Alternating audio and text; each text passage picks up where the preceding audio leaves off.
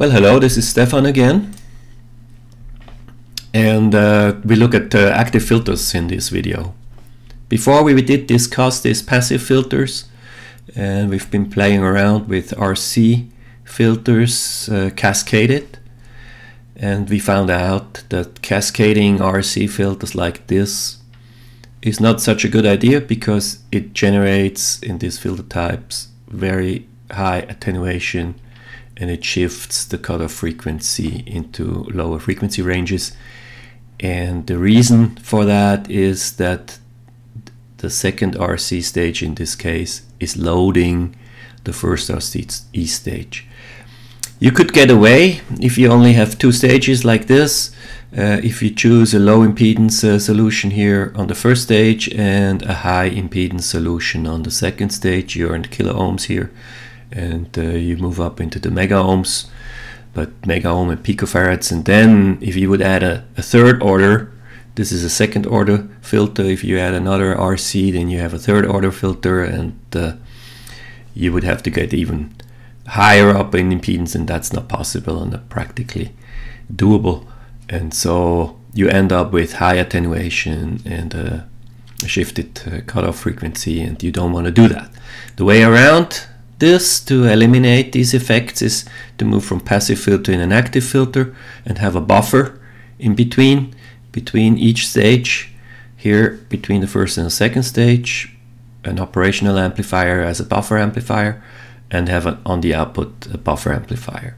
So you would have two amplifiers for two RCs, and that's a lot of effort and overhead, and some smart people came up with better ideas, and they invented this Sallen key topology, for instance. And Sallen key topology, you see a picture here, that's also a second order filter, but only with one operational amplifier. You see here the filter R1 C1, R2 C2, so two capacitors, so second order, and this filter has a attenuation, a gain of 1. You have a negative feedback from the output to the non-inverting input, and you have a positive feedback. And usually positive feedbacks are dangerous because things start to oscillate, and you have to do it right, and then you are happy and you can control the filter to perform in a way that you really want to. Let's analyze this circuit a little bit. Let's look what's the Sallen key topology do at very low frequency, DC. So at DC, this one is open, C1 is open, and C2 is open. And what you really have is R1, R2 in series and a negative feedback. So all you have is a buffer amplifier. And at higher frequency, at very high frequencies, this is almost a short, that's almost a short, so that means that this non-inverting input is virtually on ground, and so this is virtually on ground. The output is then also virtually on ground, so you have a R1 C1 to ground and the R2 C2 to ground, and so what you have is exactly what you see up here, two RC filters in series. And so that's giving us the 20 dB per, the 40 dB per decade roll-off.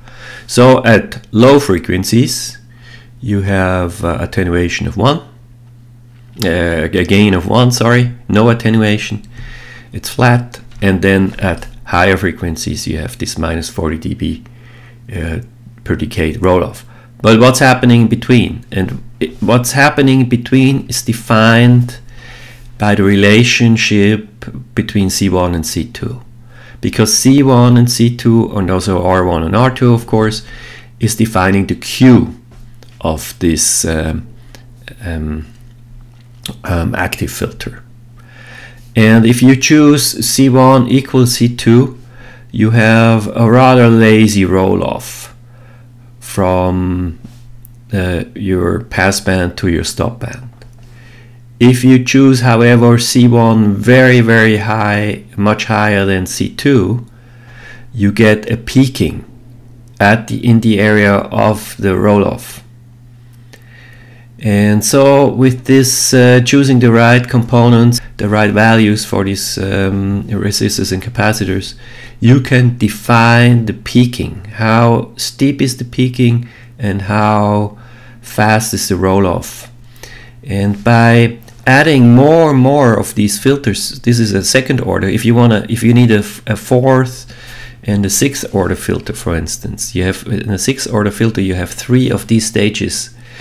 And by selecting the Q of each of these stages, maybe stage 1 has another Q, a higher Q than stage 2, and the stage 2 then again a different Q than stage 3. By selecting the right Qs, you can design filter characteristics like Butterworth, Bessel, and Chebyshev. And we looked at these characteristics in another video as well.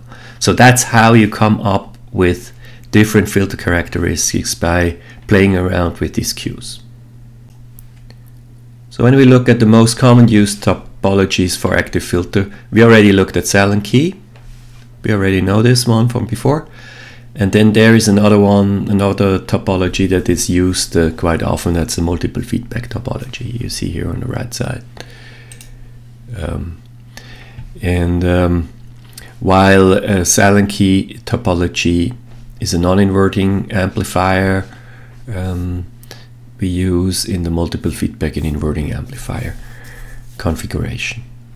So there are some pros and cons on each side. Of course, obviously is that Sallen-Key has less components than multiple feedback, as long as you of course have a gain of 1. If you don't have a gain of 1, you have a voltage divider with 2 resistors here on the output and feedback the divided voltage, and then of course this argument of less components is gone. Since this is a non-inverting amplifier, the gain here is exactly 1.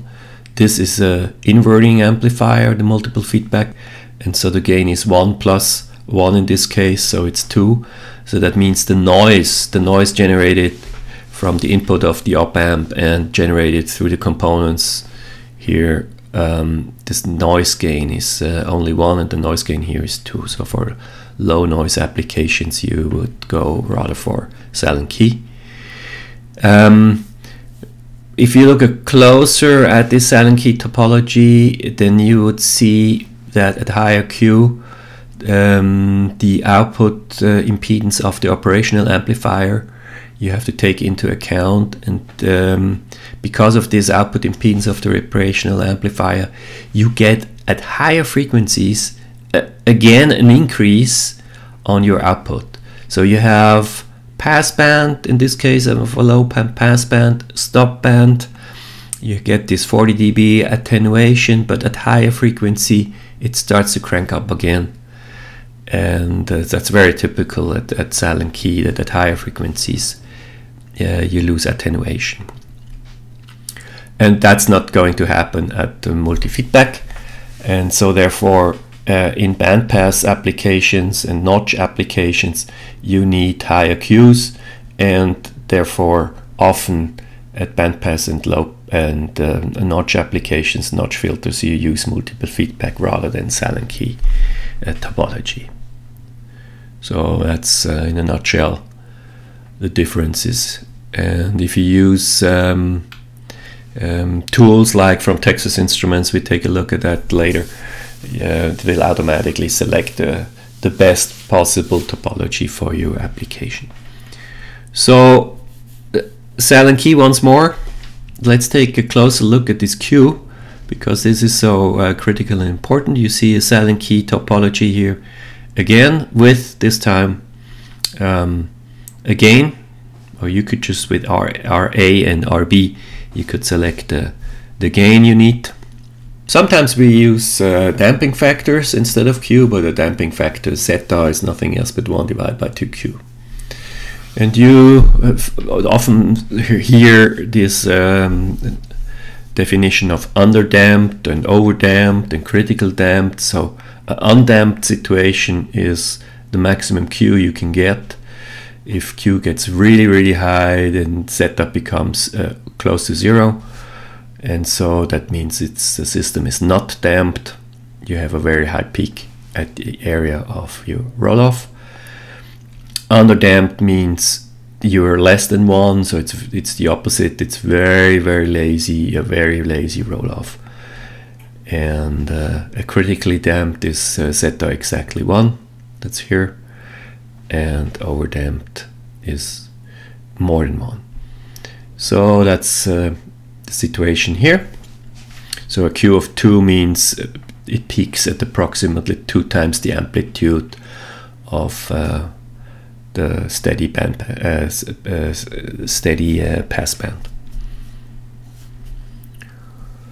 I usually use this filter designer tool from Texas Instruments. It's very handy, it's free, it stores away your designs, and of course they try to sell you their amplifiers, why not? But you can choose any amplifiers of your desire. Of course it has to fit and match your application, that's sure. But it's really handy, it's really cool, it's nicely documented what you do here. So I designed an active filter with approximately the same specification than what we had before with the 2 RC stages in series. You see here a quad op amp for operational amplifier. I'm only using 1 stage, the low pass stage here. And let's take a look at the design page I used. I'm using usually this analog filter design tool from Texas Instruments, and choose a Chebyshev second order.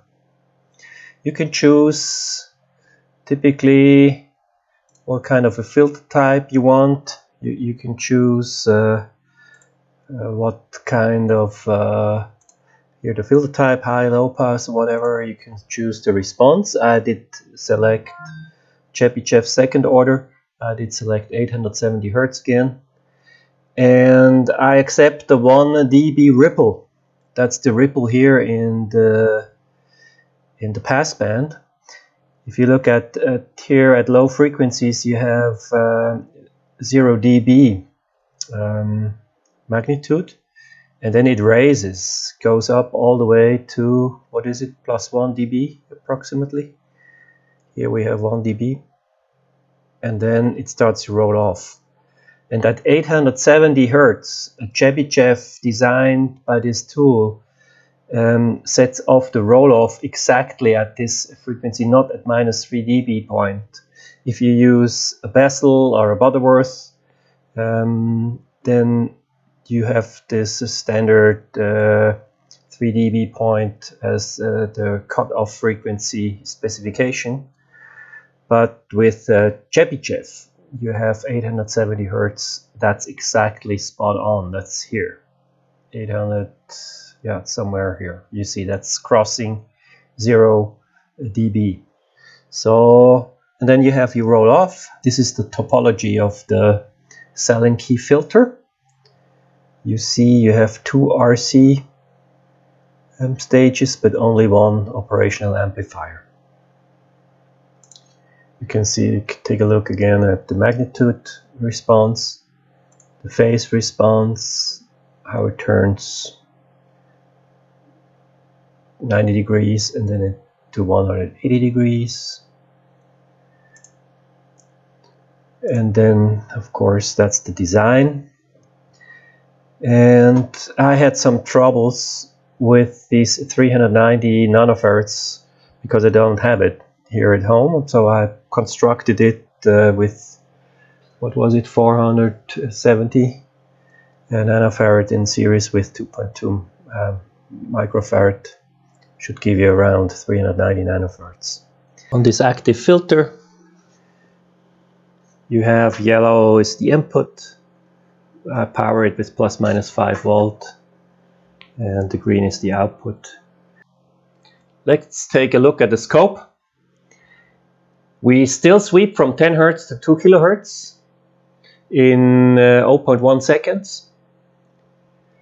And you can see nicely here the gain that we have, the 1 dB gain in the passband.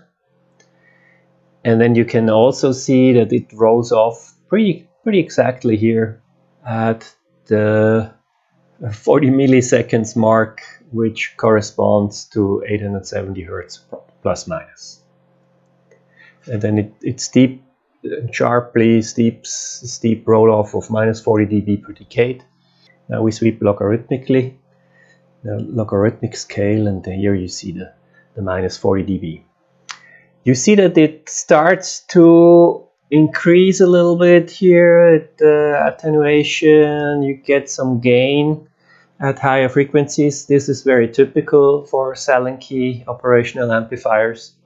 You see that the output resistor of the operational amplifier plays a role at higher frequencies and results in a gain at higher frequencies, and you start seeing this here even already at 2 kHz.